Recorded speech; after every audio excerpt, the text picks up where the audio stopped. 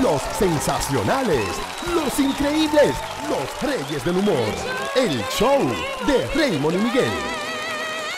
El show de Raymond y Miguel.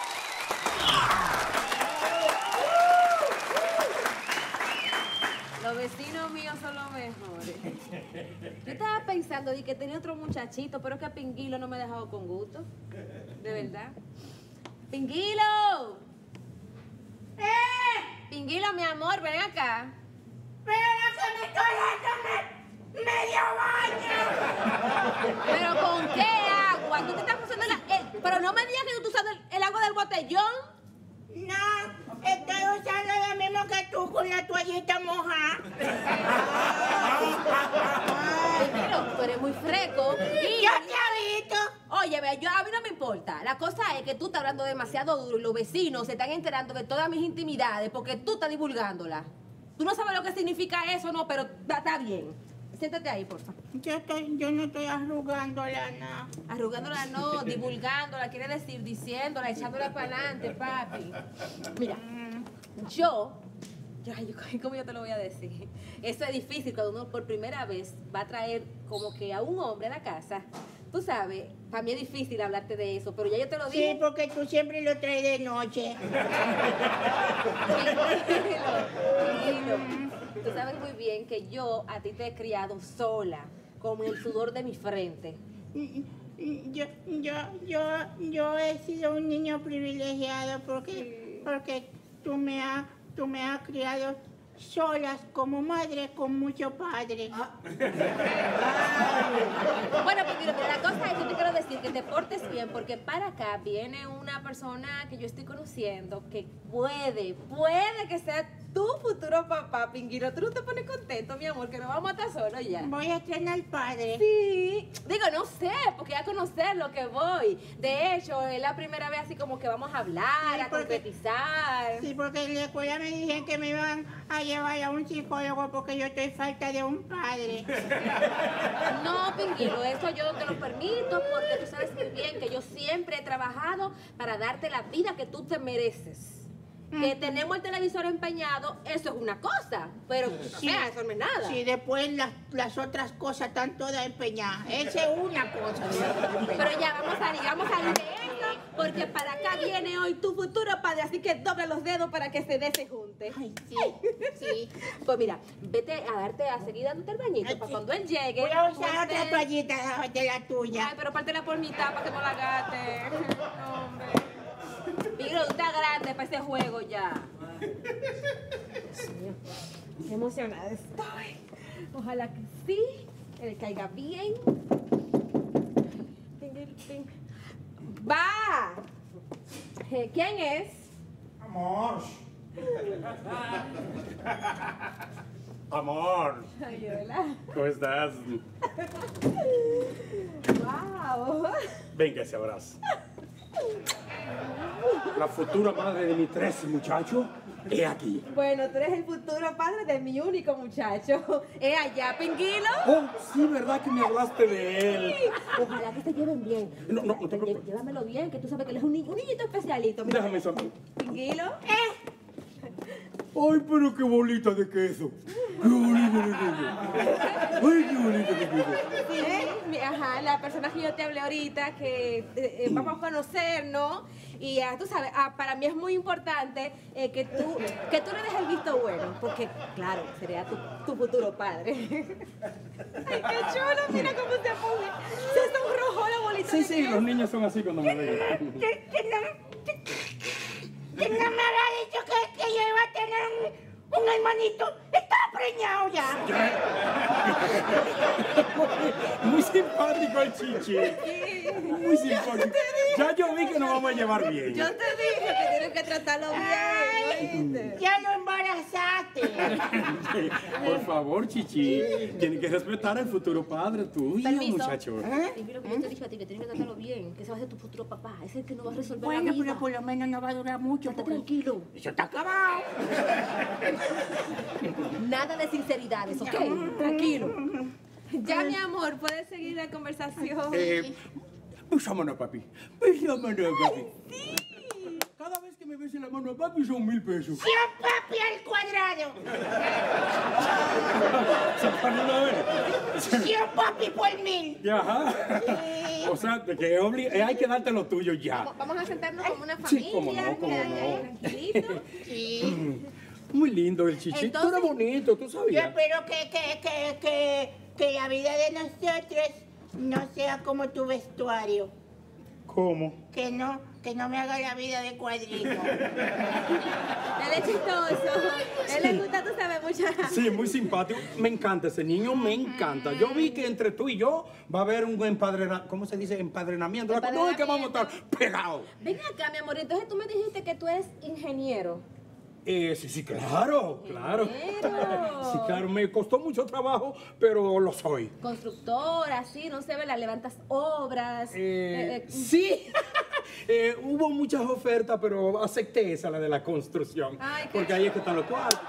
Qué chulo. Mira, yo voy a tomarme mi tiempo en la cocina, hacerles un juguito. ¿Cómo te gusta? ¿Sin azúcar, con azúcar? Para que ustedes... Sin azúcar, porque ya. Tranquilo.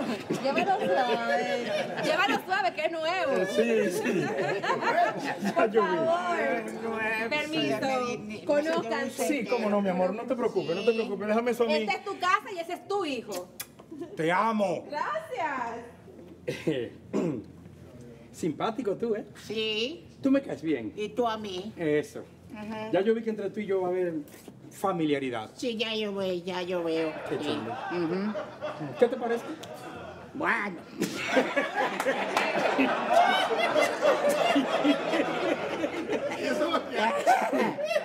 Para una boca vacía más vale un diente. Ajá. El diente está medio pichado, pero ¿qué vamos a hacer? Ojalá. Es un pay. Ojalá y tú haber tenido un padre. No, ojalá tú tengas un maldito hijo como yo. Dame el favor. Ten mucho cuidado. Me falta mucho cuidado. Sí, ten mucho cuidado. Mi madre que te doy. ¿Qué, ¿Tú sabes por qué? qué, Que a los qué? niños no se le pone la mano. No. Yo quisiera que tú seas un hombre para que tú veas. Yo ahorita he hecho pelo. No, pues yo te espero. Mira, te invito, yo te espero. Yo porque mi mami ya te enamora de ti, ya está, pero tú no es que estás muy legal. Así es que ándame pianito. Ándame pianito. O sea que ya yo vi que entre tú y yo las cosas van a estar muy bien. Muy bien, muy Qué bien. bueno, qué bueno. Sí, sí. Qué bueno. Bien, está bien, no hay problema. Entonces, mi cosita. ¡Ay, sí! Tan lindo. Ay, qué Mira, bonito. ese niño y yo nos llevamos. Sí, sí. Qué cosa. Sí. Yo lo voy a llevar a él y lo voy a dejar por ahí, pero lo llevo. Sí, por favor, miren, me van a mandar acá una pizza grande, que aquí tenemos celebración y a mi hijo Puinguilo le encanta la pizza. ¿Cambio de cuánto? ¿Eh? ¿Cambio de cuánto? Oh, digo, pero. O sea, ¿Quieres una pizza? bueno, sí, no hay problema. No hay problema. Y podemos, sí, Ok. y podemos, porque para el asunto de la construcción lo que se usa es hacer un muro entre bloques. No, una pizza mejor. No tienes que reír. No, pero nosotros no estamos en construcción. Sí, o sea, no. Es celebrando No, que vamos sí, y yo déjame ponerme ya, la mami, de- ya mami puede empezar la construcción, mami, ¿oíste? Mi amor, ¿Eh? mi amor. Espérate, mi amor, eres tú, Puinguilo. Ah. ¿Qué construcción? Yo estoy hablando de construcción. Yo lo que estoy es celebrando con mi futuro esposo, tu futuro padre. Sí, pero ya tú puedes empezar la construcción. Puinguilo, yo nunca en la vida he hablado de construcción. ¿De qué construcción tú me estás hablando, muchacho? ¿Tú me dijiste? Que yo te dije qué. Tú dijiste, tengo un plomero. Tengo un maestro de construcción. Tengo un electricista. Ya nada más me falta el ingeniero. Ya tú tienes el ingeniero y tú puedes empezar la construcción. Hay gran cosa, ingeniero. ¡Tranquilo! El show de Raymond y Miguel. Muy buenas noches, mi gente. Hoy vengo a hablarle de un personaje muy particular de la República Dominicana, el motorista. Es que los motoristas tienen una particularidad y se ha llegado a la conclusión de que todos son malos, pero no es así. No todos son malos. Ahora bien, si a las 12 de la noche llegando a tu casa te sale un motorista, mejor que te salga el diablo. Porque es que al diablo con una oración tú lo reprendes en el nombre de Jesús, lo más que te va a llevar es un susto. Pero con el motorista tú te vas a llevar el mismo susto y él te va a llevar tu cartera, tu celular, tu reloj y todo lo que tú tengas. Sí, señores, porque es que el motorista no coge oración. Cuando tú quieres venir ahora, ya la ha doblado de esquina. Ya va lejos, tiene como 2 palos de luz. Y tú dices, ¿por qué fue? No, que él va con lo tuyo, no cogió la oración. Sí, los motoristas son como los políticos. No todos son ladrones, pero de todos tú sospechas. Y hay diferentes tipos de motoristas con diferentes cualidades y particularidades. Por ejemplo, está el motorista cargalotó, que es el que coge el motor para hacer mudanza de acarreo. Sí, él te monta una nevera atrás, un colchón para hacer equilibrio, la lavadora adelante llena de traste y los 3 chamaquitos en orden de tamaño, el más chiquito, el más grande y el otro. Está el motorista de porcelana, este es un tigrazo. Él va así al pasito y desde que una mujer pasa, se le pega y se cae al suelo. ¡Pah! Y de una vez tú le dices, vamos a llevarte para el seguro. ¿Para el seguro? El seguro de él son 2.000 pesos que él quiere que tú le des. Y el motor ya no sirve porque él quiere que tú se lo arregle. Tiene una mica rota que no había visto una luna y cuando brillante Navidad, pero él quiere que tú se la pongas. Entonces, está el motorista malabarista, que este es el que coge el motor para andar en una sola goma. Y el más desgraciado de todo, el más sinvergüenza de todo, el más sicario de todo, el motorista sin arruga. Nada más que ir planchado. Y tú dices, por Virgen de Alta Gracia, ¿y qué fue? A eso les hiede la vida. Eso te quieren empeñar en el juicio y decir, le venció la factura. Ellos no quieren saber de nada. Entonces, si tú me dices, bueno, ¿por qué? Es un deporte, van a ganar algo con eso. Porque si un pelotero que se tira una bola, tú dices, ay, cualquiera deja un brazo, hay 100 millones de dólares invertidos. Pero estos tigres por vocación a la muerte. ¡Oh! ¿Y qué es esto? Por último, yo me he dado cuenta que los motoristas son como mi esposa. ¿Pues sí? Si yo a mi esposa le discuto, pierdo yo. Y si ella me discute, me pierdo yo también. Con los motoristas igualito. Si yo lo choco, pierdo yo. Y si él me choca, me pierdo yo también. Déle mente para que lo vea. El show de Raymond y Miguel.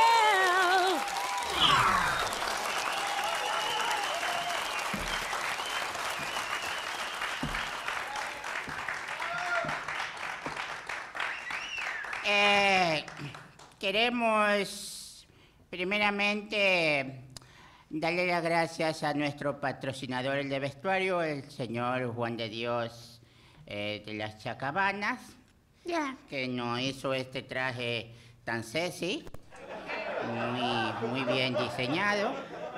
Y queremos también darle las gracias a toda nuestra gente de este show del mediodía, porque nos invitaron y... Raymond y Miguel. Y eso se usa. Pero no es lo mismo que nosotros en el 1817. ¿Qué están relajando? Pero ya eso tiene que tener hijo viejo y con barba.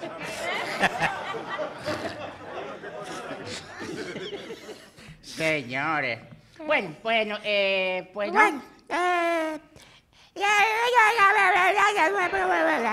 Sí, el mudo dice que agradece todo el apoyo que se le ha dado. Y dijo eso también. O lo repitió de otra forma. No es lo mismo, está diciendo lo mismo. ¿Este merengue? No, mudo. No quería decirle, pero hoy no vamos a merengue, ¿no? ¿Qué? No, que tenemos que implosionar. ¡Oh! No. ¡Oh! No, es que nosotros hemos tenido que tirarnos encima el merengue y el merengue está pesado, entonces lo que tenemos que estar acorde a los nuevos tiempos. Merengue. No. No tengo fuerza yo.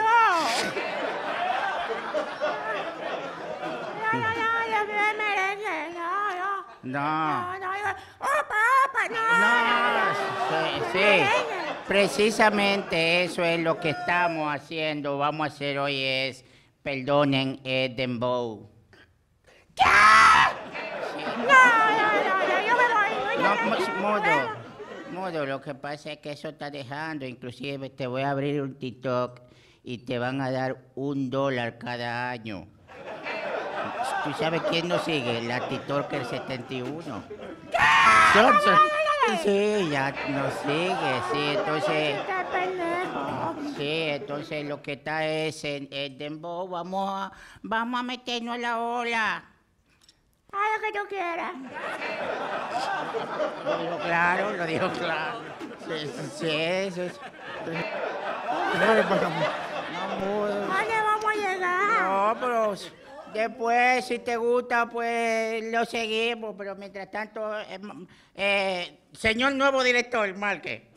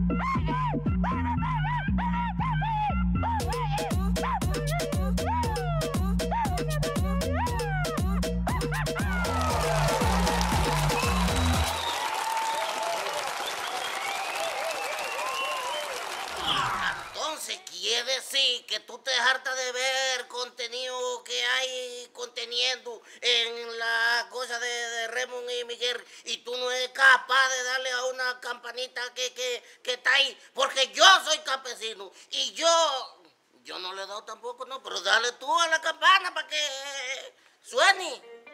¡Wow!